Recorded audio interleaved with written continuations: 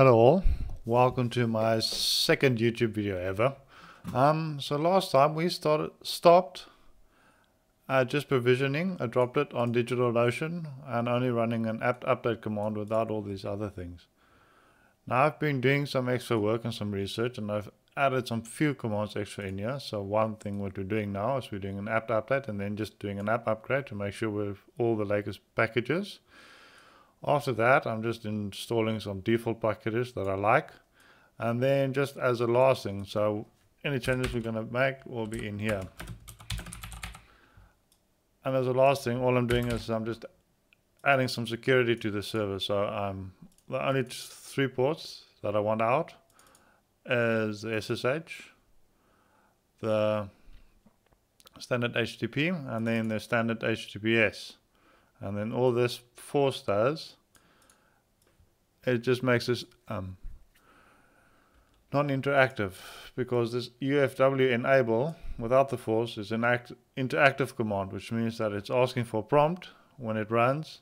And because we're doing this via Terraform, we can't provide it any input. So we have to do this force for it to actually be able to complete what it's supposed to do.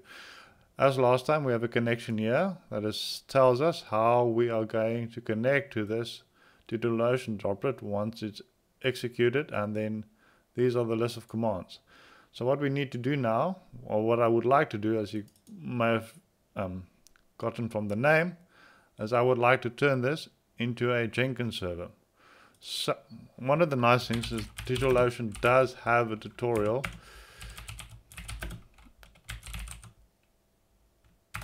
on how to install Jenkins on a droplet.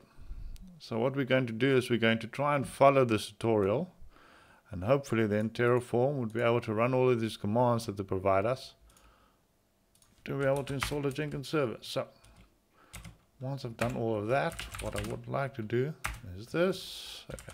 Don't forget the comma themes, I do that all the time. Let's see. Next one, that one.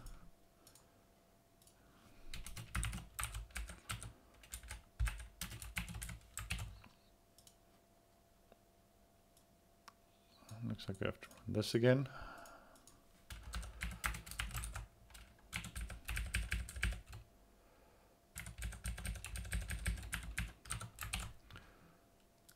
Come on. Okay. I'm getting to the Jenkins part.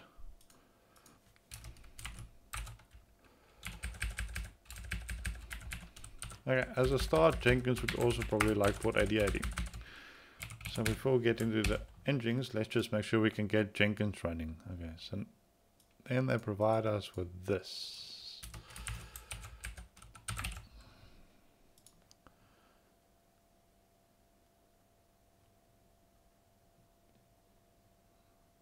Okay.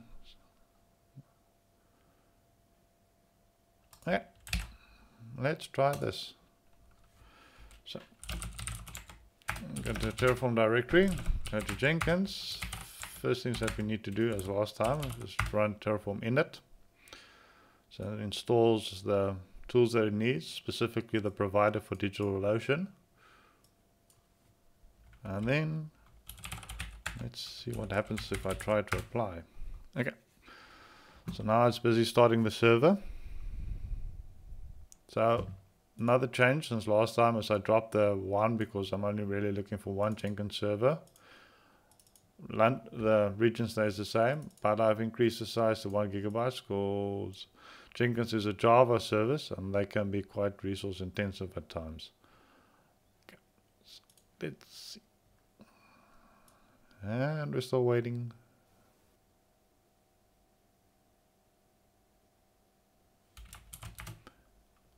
And I forgot to put them. Okay. So apparently I've been really stupid. So let's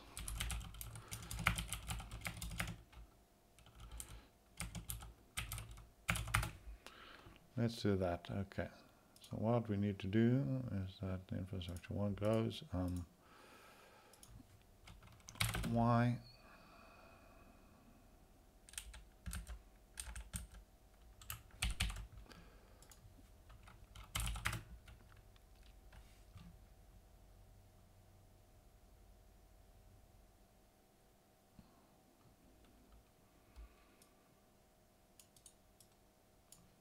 Let's try this as well.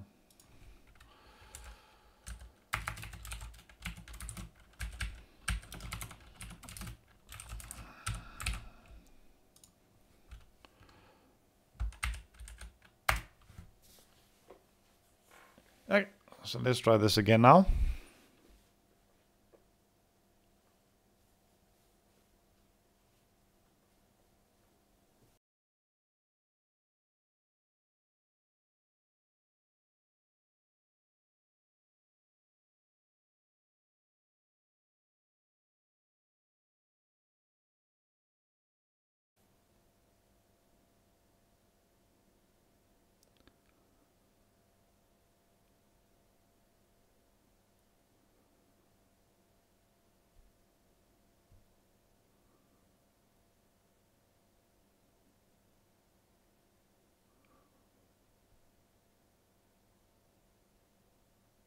Okay.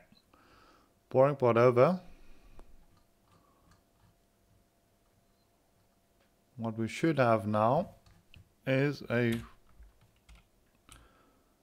working Jenkins server. So if I go Terraform, show, I should get an IP address based on the rules that I gave it last time. I should be running Jenkins server on here somewhere. Okay. Excellent. So I'm going to stop the video here because I think the very next thing I want to do before I do the actual Jenkins setup is start doing Nginx. And I first have to write the config files for that. So I very much appreciate that you joined me. Thank you very much.